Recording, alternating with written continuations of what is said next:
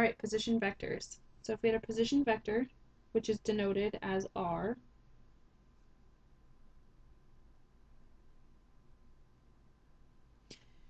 and that is defined as a fixed vector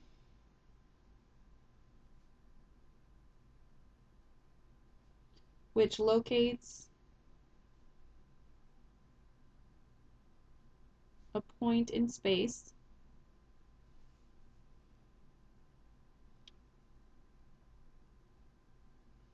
relative to another point.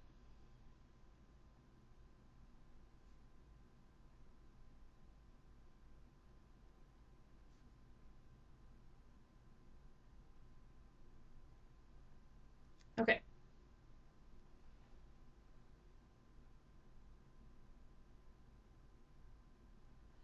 All right, so if we have our three-dimensional system, y, x, z. All right, and if we had a vector x in the I direction, y in the j direction, and z in the k direction.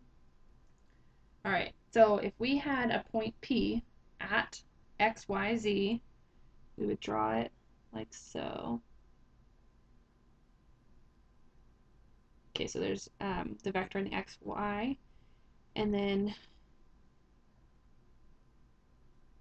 add the z component to it. You'll get that the point's about right there. So now we can draw our vector P. P at location x, y, z.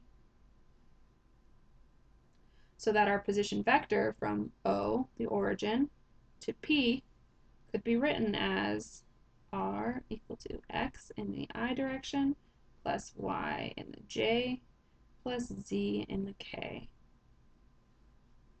Right, and this becomes really useful when you're looking between two points that aren't the origin, where one of the points is not the origin.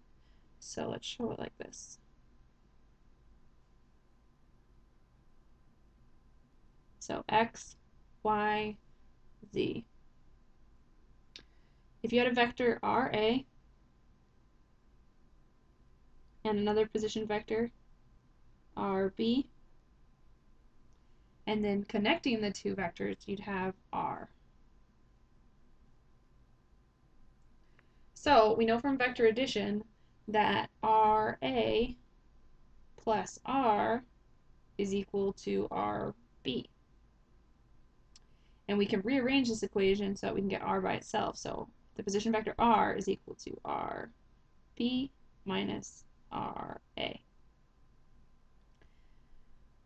So if the tip of RB had the points XB, YB, and ZB, and the tip of point A had XA, YA, ZA, we could find the coordinates of R. So if we take this into its Cartesian coordinates, we get that R is equal to XBI plus YBJ plus ZBK minus XAI plus YAJ plus ZAK. Now putting the I's, J's, and K's components together, you can get that R is equal to XB minus XA in the I direction plus YB minus YA in the J direction plus ZB minus ZA in the K direction. So now we can use this basically with any 2 points given. So if you're given a point like this and a point like this, you can find the position vector just by using this simple equation. Now this can also be used to determine a force vector directed along a line.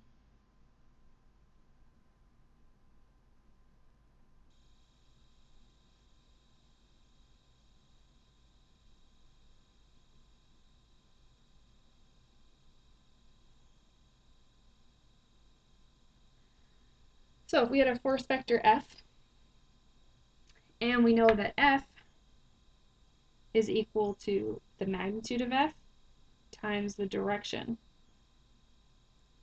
Now this direction can also be expressed by a position vector divided by the magnitude of its position vector so that it can turn into a unit vector, just like U. So we know that R is equal to XB minus XA I plus YB minus YAJ plus ZB minus ZAK. And now we want to divide it by the magnitude. So we're going to square root it. And we'll get XB minus XA squared plus YB minus YA squared plus ZB minus ZA squared. And now you have a unit vector. So R as a vector divided by its magnitude is going to give you your U. So F has units of force, where R will have units of length,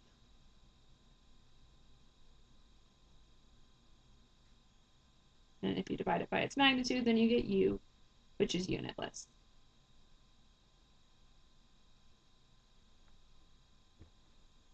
An example is to follow.